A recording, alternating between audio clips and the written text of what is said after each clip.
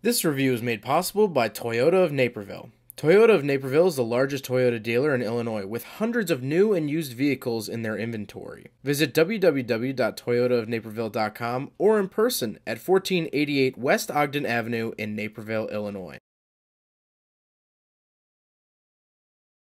Alright, what's up guys? My name is Zach and today I am driving a 2019 Toyota Land Cruiser.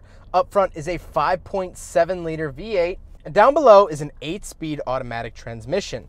And if you're anything like me, well, first of all, I'm sorry if you're anything like me, but if you are like me, then you will be thinking, they still make Land Cruisers?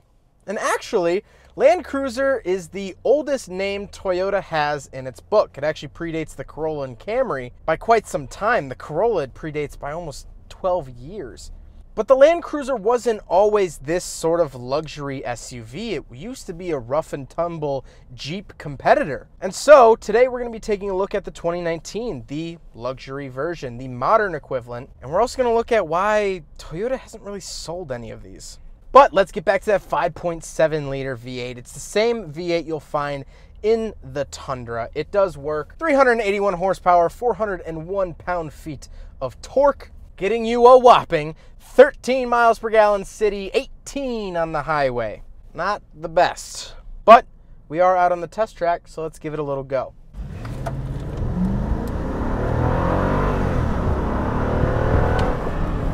It gets up and goes, but it's definitely a lot more lumbering of going than, other V8 vehicles. This is a heavy, giant car. Like I said, paired to it is an automatic transmission. It's fine. It's an 8-speed. However, it is shifted with the jigsaw shifter that I really dislike, and we'll talk about that later on when we talk about the interior. Last but not least, of course, the Land Cruiser is 4-wheel drive, and we have a lot of options that go with that. So we'll talk about that with the interior as well. So let's talk about the interior. Well, in front of me, I have a bunch of gauges.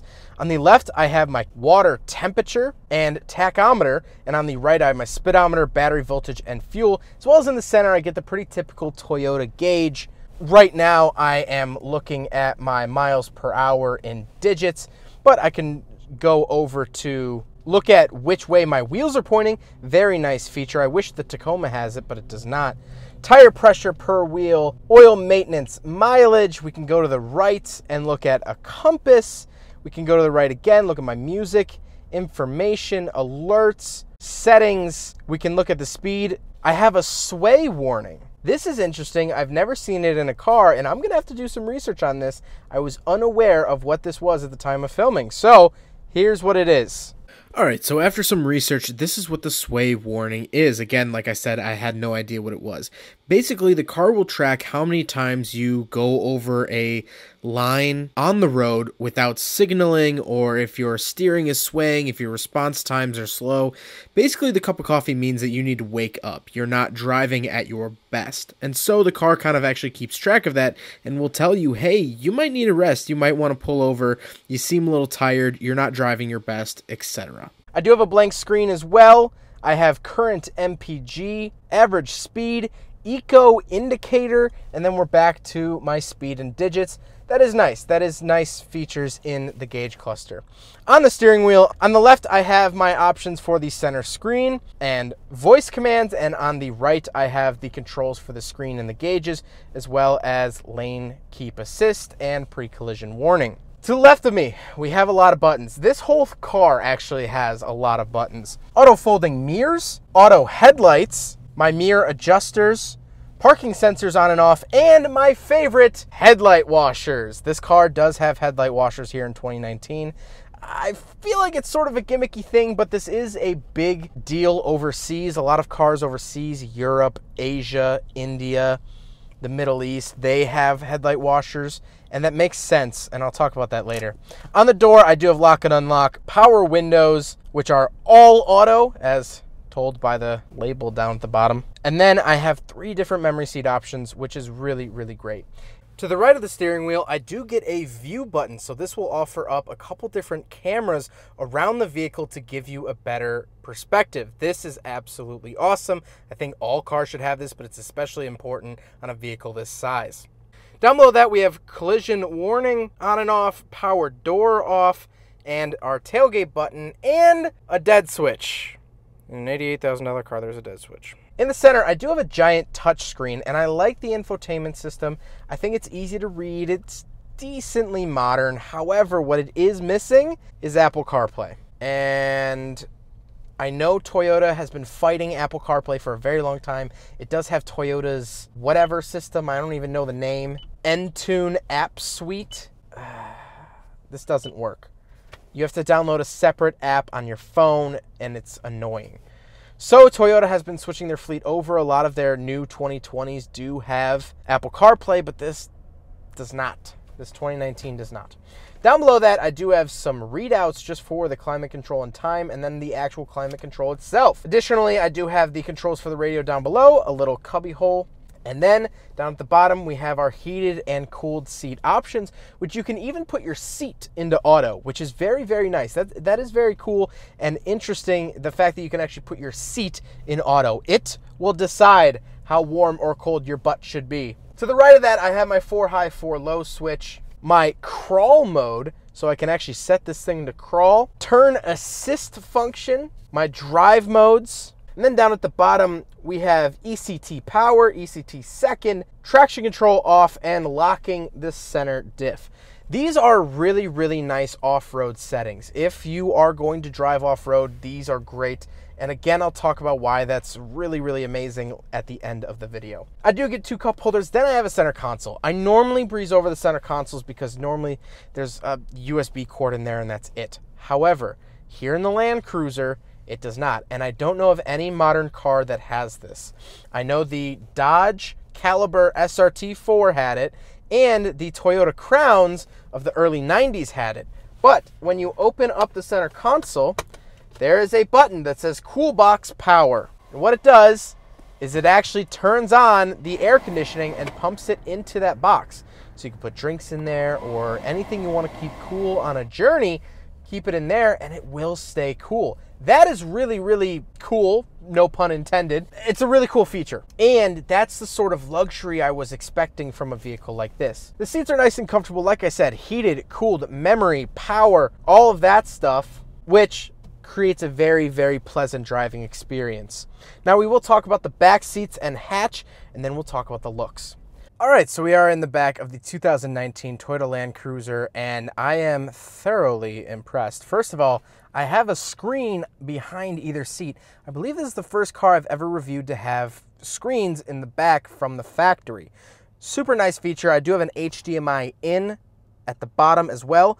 I have high and low heated seats. I have my own fan controls, volume, and I do have headphones, say Toyota, on them for these rear screens. So on road trips or something, I won't be bothering the front occupants. There is a third row that folds down as well, and we'll take a look at the back in a little bit. But I like the leather. It feels nice, perforated leather, obviously auto power windows, speakers in the door.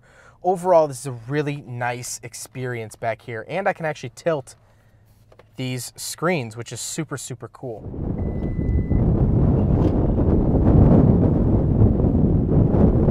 Bet you didn't know it opened like that. And then we have a little handle here.